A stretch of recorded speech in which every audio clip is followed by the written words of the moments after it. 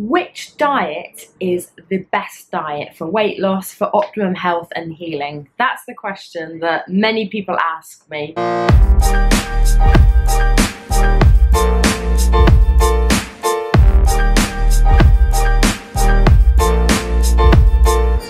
Hi there, my name's Laura Rimmer. I'm a natural health nutritionist from youreternalhealth.com.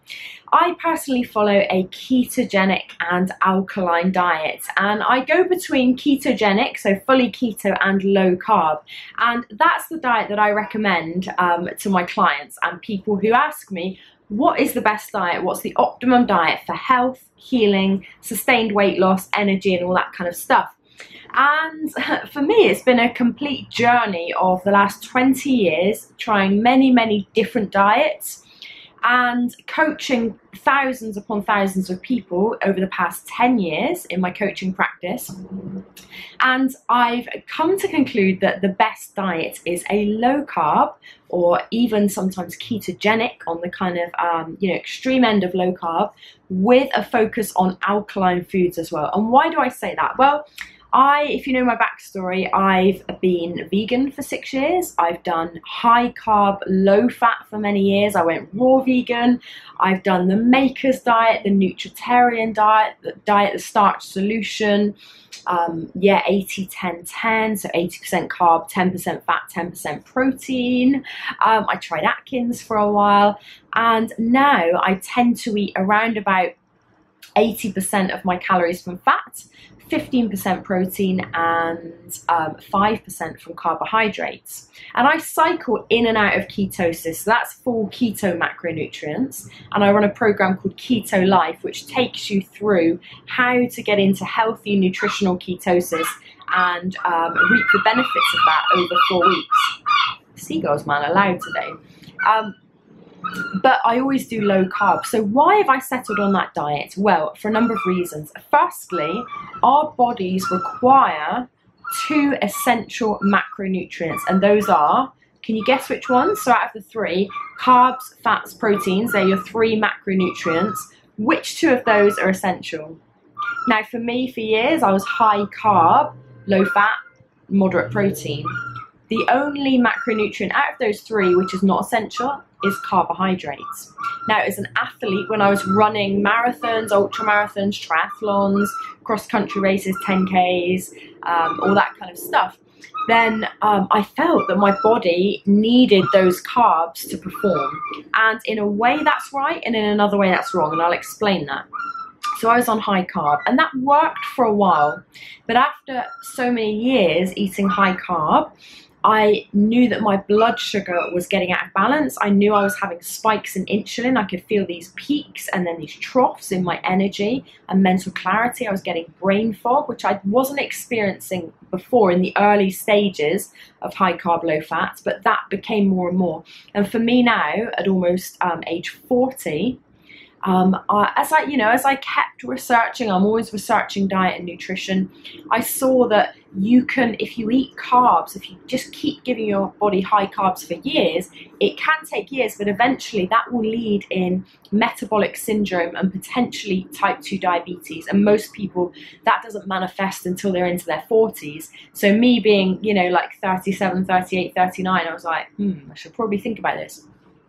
So really kept digging more into the research, came across all of the propaganda stuff saying that saturated animal fat has been kind of demonized as a result of the vegetable oil industry propaganda and profits and marketing from really the 1940s onwards, kind of after the war, when the vegetable oil industry went into its heyday and started reaping massive profits and putting those profits back into industry and marketing. The net effect of that was to demonize saturated animal fats and, promote these vegetable oils as the best thing for our health. And actually, it's the complete opposite way around, as I found out as I was digging into the research. So, carbohydrates are not an essential macronutrient. However, fats are, especially saturated fats and omega-3s and some omega-6s. So if you're considering a plant-based diet completely, a vegetarian diet, you want to know this, that a diet high in omega-6 fats is not optimum. You need to have much higher ratios of omega-3s, and you need those saturated animal fats to carry fat-soluble vitamins. So things like vitamin A, D, E, K2. K2 is a supremely important vitamin that many people are very deficient in. So if you think you can get by on just nuts and seeds, that's not going to work, because that's high in omega-6 fats, which you don't want to be having too many of. So protein, essential amino acids, if you've heard of that. We also need proteins in our diet. We don't need carbs.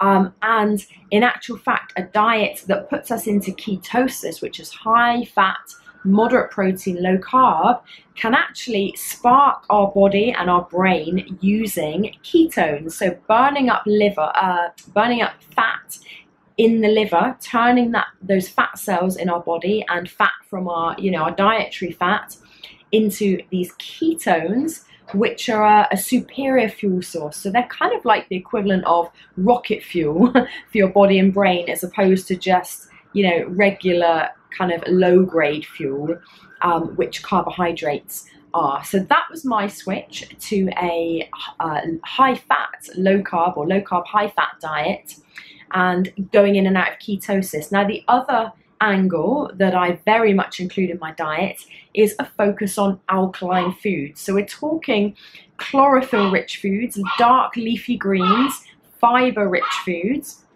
And the purpose of this on a keto and low carb diet is to optimize it, to prevent any symptoms of things like keto flu, and to give you the fiber to keep your digestion good, regular, but most importantly, to give your body and brain those electrolyte alkaline minerals that it needs. So potassium, calcium, magnesium, and sodium. And again, most people are very deficient in those 4 things. So that's my view on it. The best optimum diet for you, for your health, for healing, for weight loss, is a low carb alkaline diet, or a ketogenic and alkaline diet. And don't take my word for it. Look at the work of people like Professor Tim Noakes, Professor Thomas Seyfried, Professor Stephen Phinney, and Eric Westman, who have got countless clinical studies to show that their patients have healed type 2 diabetes, even cancer, if you look at Thomas Seyfried's work, and heart disease. And, I myself have got lots of clients who've lost a ton of weight following a ketogenic diet. One guy I've worked with has lost 100 pounds in 8 months on a keto diet. So if you're interested in finding out more, do grab my free keto and alkaline foods list. You can get that at ketolifetime.com, and join my next Keto Alkaline 5-day challenge, which I do intermittently throughout the year.